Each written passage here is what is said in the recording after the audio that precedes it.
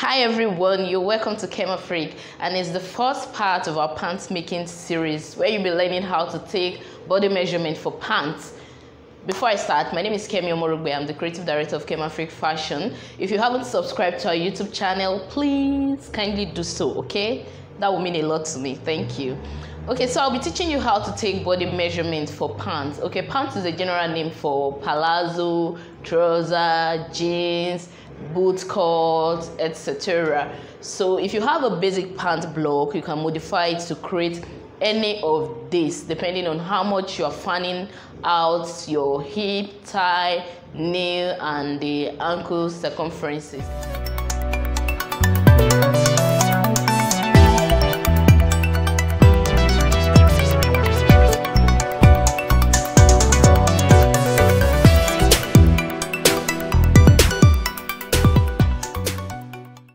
Okay, so I'll be sitting down just so you can see my face properly and still see what I'll be doing on the mannequin well. Okay, so now we'll be taking our vertical measurement.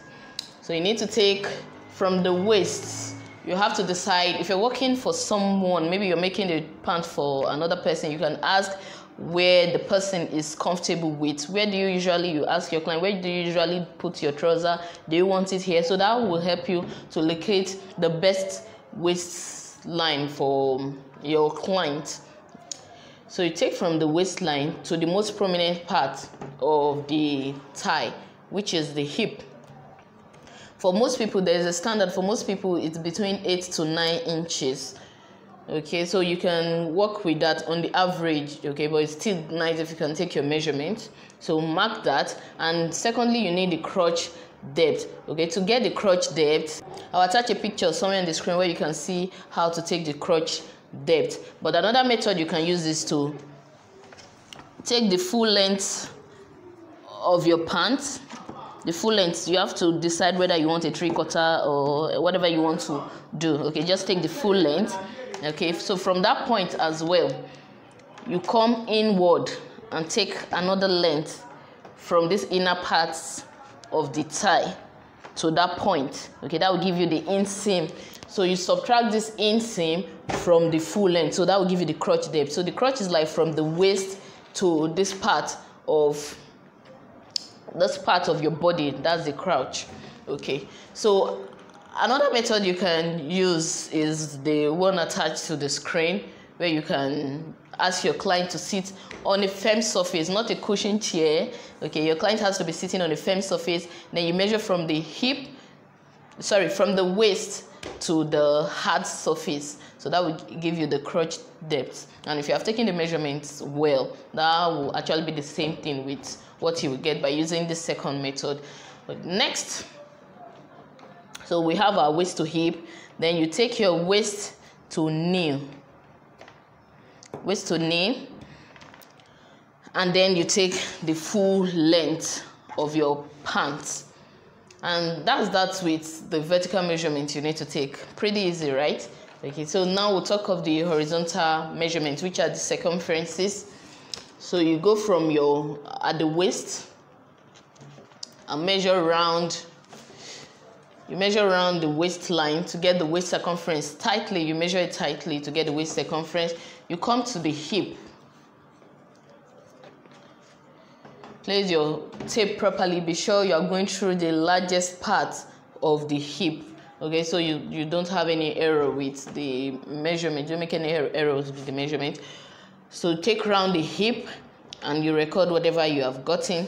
So the next thing we'll be doing is to take your thigh circumference. So come this way on one of your legs and take it round. That will be your thigh circumference. And you go to the knee and take it round. So for the knee, you have to ask your clients to bend the nail a little bit. Okay, just to allow for a little more room, because when you take the circumference tightly, your client won't be able to move properly. Okay, so ask your client to bend the knee just so you can increase the width a little bit. Are you seeing that? So what I have this way is different if I fold my leg a little bit. So it kind of increases the nail circumference. So that's what you take for the knee circumference. And at the ankle, so if you're working with a stretchy fabric, you can just go ahead and take around ankle, knowing fully well that when you're about to pull it out, when you're pulling out your pant, you're not going to have issue because of the stretch. But if you're working with a fabric that is not stretchy, this is what you should do. Rather than just taking the ankle round like this, if it's too tight, then you won't be able to pull down the pant. Okay, so you have to do this. You have to do this. Take it through the heel this way. Okay, so that way you know that when you're pulling your trouser, that's like the widest part when you're pulling your pants or trouser. So if you have taken this measurement, you won't have any issue. But if you had done this, then there will have been issue. So I hope that's well understood. And that's it with the measurement for pant making. Note that if you're making a fitted pant with a non-stretchy fabric, I would advise you add 1 inch to all your circumferences aside from the waist. Okay, so you add 1 inch to the hip, you add 1 inch to the thigh. That's before drafting. Okay, assuming your hip circumference is 40 inches, so work with 41 inch.